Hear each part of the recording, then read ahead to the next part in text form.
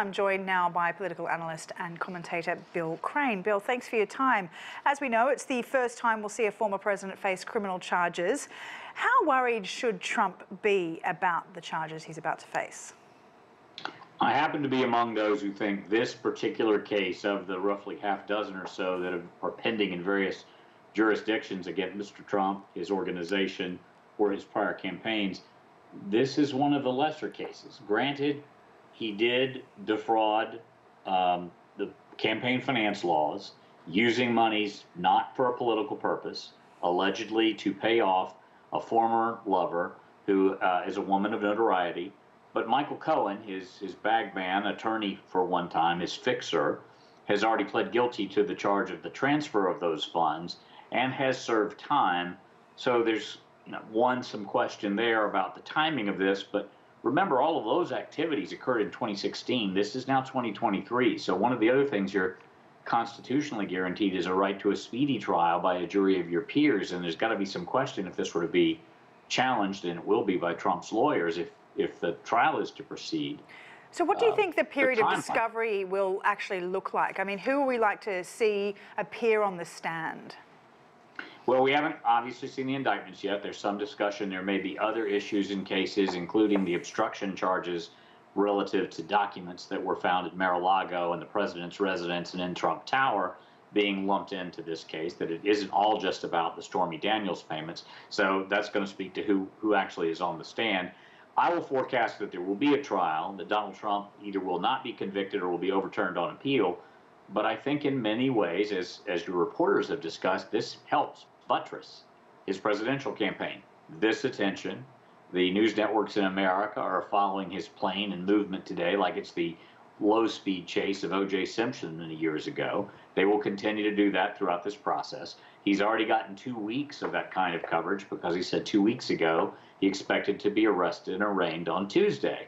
Well, it's 2 weeks from that time to today. Tomorrow is the Tuesday that he actually is expected to be arraigned.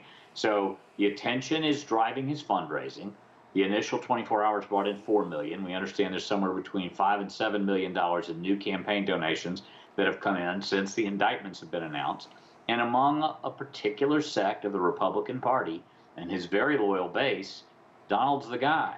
So that base will only get stronger. But I don't see him as a viable candidate in the general election. And rank-and-file Republicans do not want to be stuck with him as their nominee.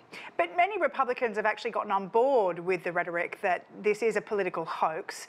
Do you think that that rhetoric will continue once the details of the charges are revealed? Again, we don't know. But I would say you will continue to see Donald Trump defended by leading Republicans as much for the reason as those Republicans want Trump voters. Meaning, the trial goes forward, the trial doesn't go forward, they will still have been a loyal soldier to speak about the politicization of this process, whether or not there's a strong case. But the January 6th Commission hearings, the Georgia District Attorney investigation in Fulton County, Georgia, over tampering with the Georgia election results, the attempts to storm the U.S. Capitol and have an insurrection around the certification of the Electoral College, I think all those are much stronger cases that could put much more harm on President Trump, both legally and his presidential campaign. It strikes me that though this one's moving forward first and is the first criminal indictment of a former president, it's the lesser of the potential cases. You mentioned the funds that the Trump Organization has raised since the announcement of the indictment. You know, how can we imagine that this indictment is going to embolden the broader masses? We understand, of course, his niche supporter base are very much loyal, supporting him through this, and no doubt this is going to become a useful tool for him in terms of those voters. But how will these charges affect broader public perception of him? Well, he is not electable in a general election. There are Democratic, centrist, independent voters who will never again even consider voting for Donald Trump. I do not believe because of that he wins the Republican nomination. But right now, he's a giant among midgets, with the possible exception of Florida Governor Ron DeSantis. But we're still pretty early in the process. Iowa is January of 2024. We're not anywhere near there yet.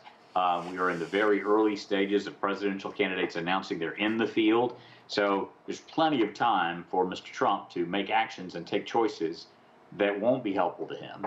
But right now, the spotlight, the glare, and his ability to claim victimhood is raising him money and is raising his profile and his name identification against a lesser-known field of candidates. It's going to be very interesting to see how it impacts things moving forward towards the general election. Bill Crane, thank you very much for your time.